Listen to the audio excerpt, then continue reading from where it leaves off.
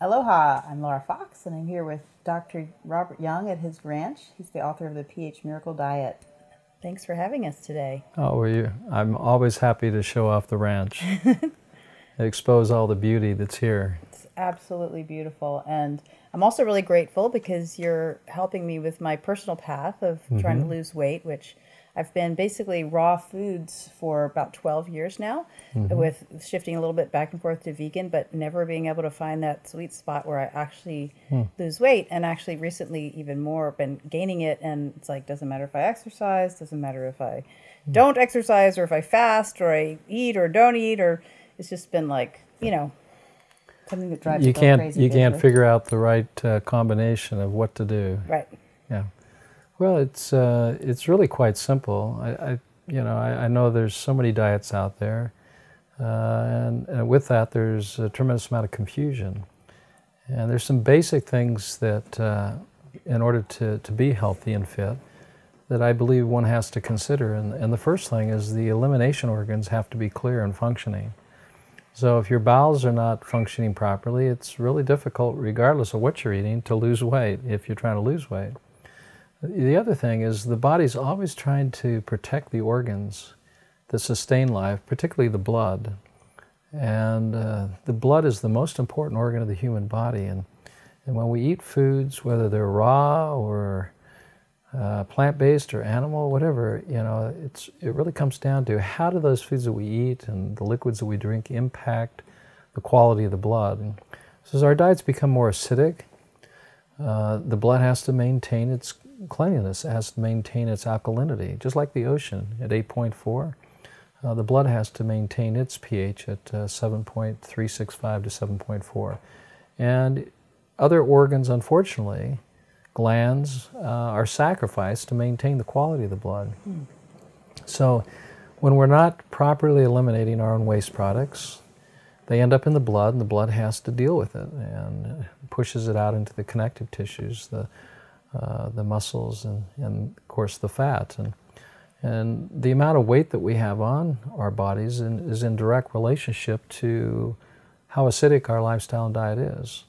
That's not just what you eat, it's also what you're thinking. If you have a lot of stress in your life, that causes the body to function at a whole different level, a higher level. You're using a tremendous amount of energy, and that produces a tremendous amount of waste product. Once again, you're back in the same thing. You could have a perfect diet, but be under tremendous stress and still not be able to lose weight. I also had the thyroid issue, like when I first went raw, we did some tests and there was issues with the thyroid even at that point.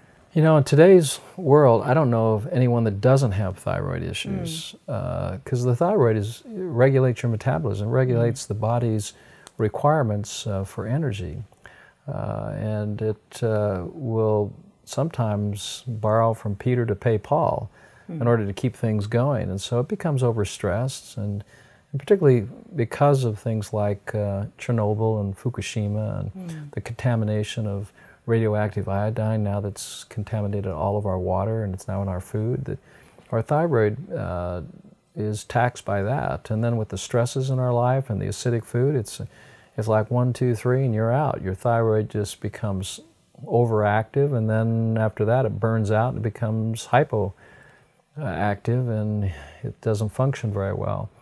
But weight loss is not about your thyroid.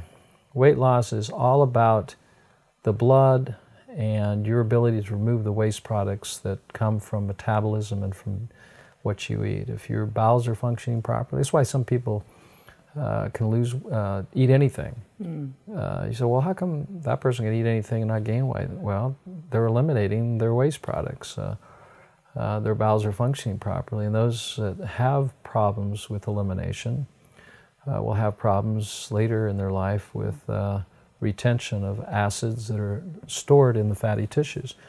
So I try to teach people that obesity is not a fat problem, it's an acid problem, and we look at the acidic aspects of our life and start eliminating those acidic contributing factors, and we begin the alkalizing process. Then the body can relax and it can start releasing some of the toxicity, and especially when we open up the channels of elimination, and there's 4 of those.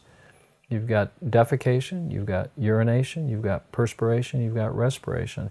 And all four of those areas of the body, which incorporate your kidneys, your bladder, your small and large intestine, your skin, which is the largest elimination organ, and then of course your lungs, if any of those areas are compromised or congested, then you're going to end up building up. I mean, why do we change the filters on our furnace? Mm-hmm.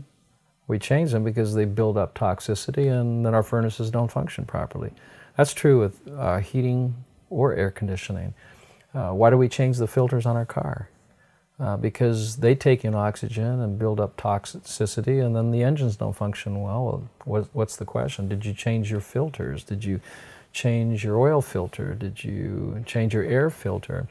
And of course, we don't have disposable air filters, but there are ways in which we can keep these organs that are so important for elimination clean. And the ones we don't usually think about maybe are respiration and perspiration as much as we think of the other two. Like in my case, the other two seem to be going along just fine. Well, so, how do you?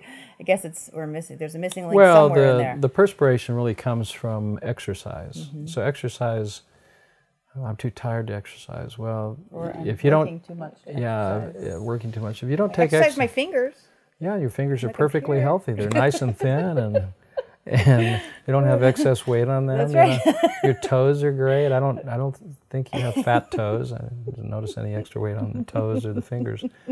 So, I mean, those parts of your body that you're using generally aren't going to retain fat unless you're just over stressing those parts of the body. And then, of course, the body protects itself by packing on the pounds. But I always try to help people to be grateful for their weight, be thankful for it, and realize that it's there as a protection, and it's only in direct proportion to how they're living their life, what they're eating, what they're drinking, and what they're thinking. Well, I grew up, I mean, like literally I was a sugar addict, completely, like Little Debbie's, who wasn't? Ice cream, Coke, Doritos. Everybody. I guess I never fully recovered from that experience, even going like all raw and doing 6-week cleanses and doing all the things that I did. Well, I think it affects us individually depending on how active we are. I mean, for me, I was eating the same stuff you were when growing up. Yet I was on the tennis court for 6 to 8 hours a day. Yeah, I mean, I was constantly sweating. It's one of the reasons, my hair got thin and I eventually lost it, and then I eventually grew it back. But these things can be problematic. We don't really realize, that exercise and keeping the lymphatic system, pulling acids out of the tissues and throwing them out through the pores of the skin becomes significantly important. And that's why I say if you don't take time to exercise, you better make time to die. So that's not a choice. I got too much work to do. So if you want to be healthy, you really got to incorporate at least an hour of exercise daily, because when you circulate, you percolate. When we're tired or enervated, we just don't seem to have that energy that we want. It's because things aren't circulating. Isn't it interesting that when you're tired, when you start, okay, I'm going to do this, and you get on your elliptical machine or your bicycle, or you go for a walk and you're out about 10 or 15 minutes, all of a sudden that energy starts coming back. And that's because you're starting to circulate. And this is what happens. So, I mean, the hardest part of exercise is starting.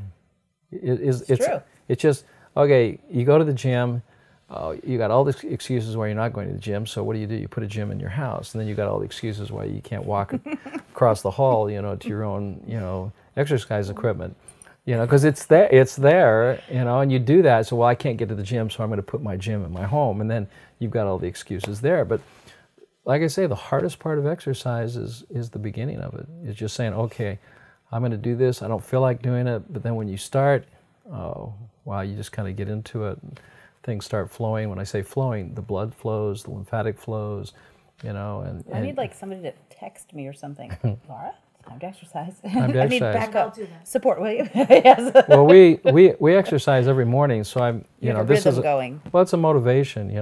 They're expecting me to show up, so I show. Oh, because not only with your family, but also with your people who come to the center. That's right. So at 8 o'clock we exercise. We rebound. We stretch. We do yoga. We do calisthenics or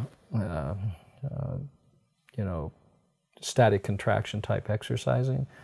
weightlifting, we'll do that for at least an hour and 15 minutes. Then we'll have breakfast, which we all look forward to after we exercise. Or we'll go for a walk. And I try to do exercise in the morning. I try to do exercise before I go to bed too as well.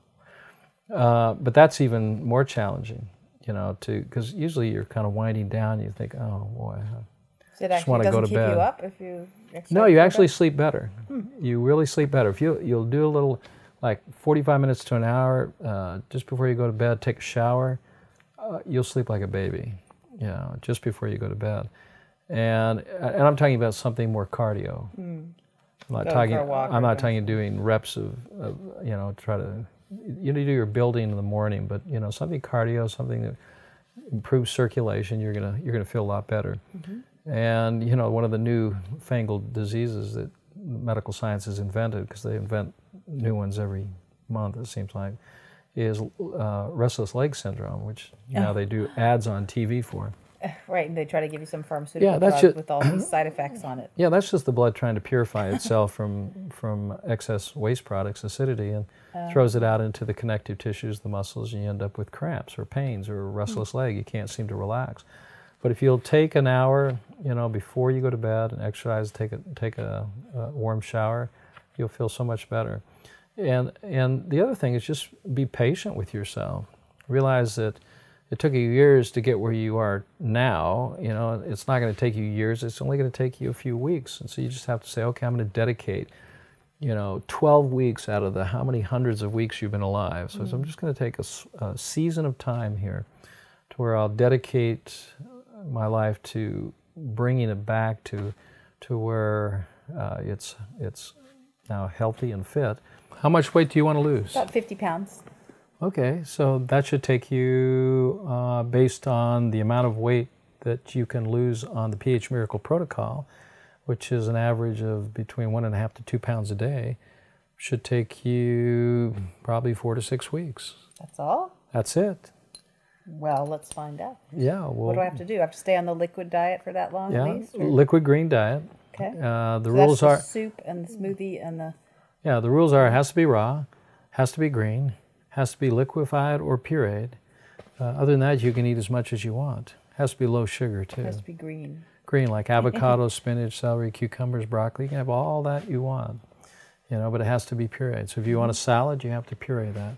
You have to juice it. And no vinegar, right? No acid, no acetaldehyde. It breaks down to a neurotoxin, so you'd never want to take vinegar.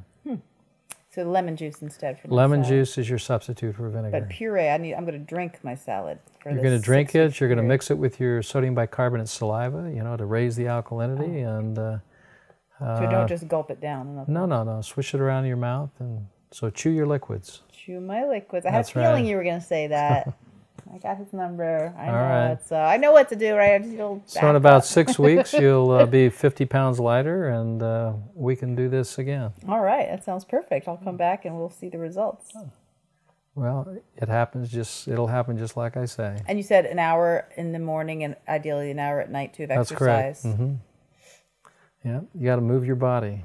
Okay. You got to circulate to percolate. Man, if this works, I will give you a great big hug. I'll be so grateful. Oh my it's not about if, it's when. It's all up to you. It's like a whole lifetime of struggling with it, and then it's like it's just that simple. It's like, oh my God. Well, it is. You will determine your success. I can't determine that for you. But the effort that you put into this will be a direct relationship to the result. All right, I'm willing. All righty, great. All right. Thank you. Yeah.